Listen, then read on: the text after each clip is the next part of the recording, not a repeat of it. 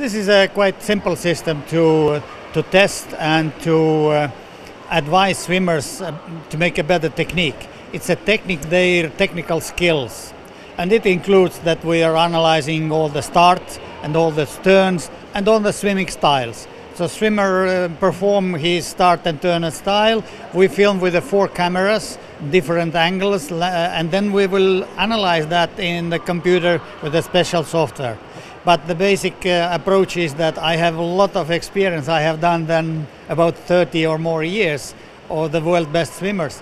So then the advices, what I give to them is according to the level what we need now in the high level swimming performance. So then tomorrow will be the analysis and showing in a computer screen all the details what they should correct for the next time. And so it's on, I have done in many countries, and I'm happy finally to be here, my neighbors in Latvia. What can you say about Latvian swimmers?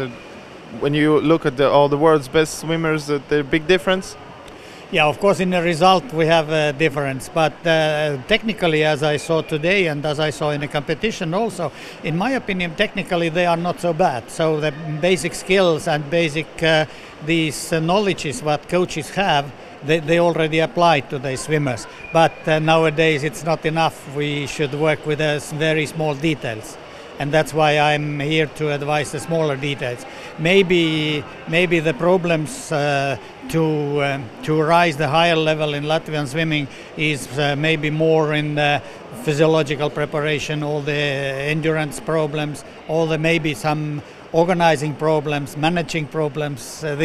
But technically, I can say that they are not so bad as you think.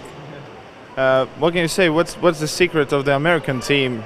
Why are they so highest level? Yeah, look, American team is a big complex. So then they have a lot of management skills, and they are running that year a year. And we cannot compare small countries like Estonia, Latvia to America. But anyway, their success based on the very systematic and very good and high-level work in all fields, technical fields, physiological, psychological fields. All the selection systems and testing systems, some kind of different quality testing of athletes. They are very expensive, and they based on the high-level university testing systems. There are the world famous professors involved. So we don't have these resources in our small countries. To be in the Olympic Games in a final, it's a big thing. And it should go step by step. I can see that you had only the first step. Your one boy was last year in the European juniors in the medal place, but it's only one step.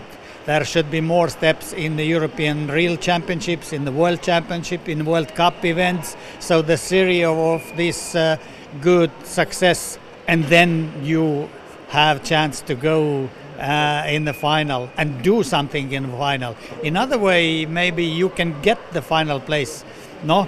But you are there troubles and you have no experience how to fight in the final to the place. So I think if we are now planning maybe more successful to be in future, so we should think not in London, we should think Rio and further cases. Then the small group of Latvian swimmers could go step by step, but it should be system.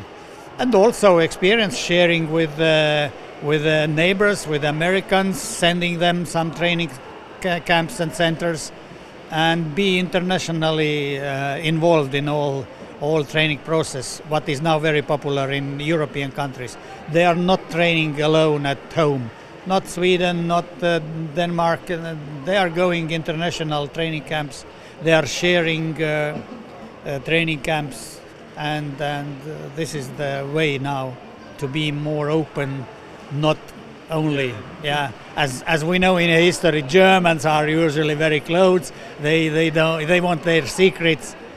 That is not the way. The same as in bobsleigh or skeleton.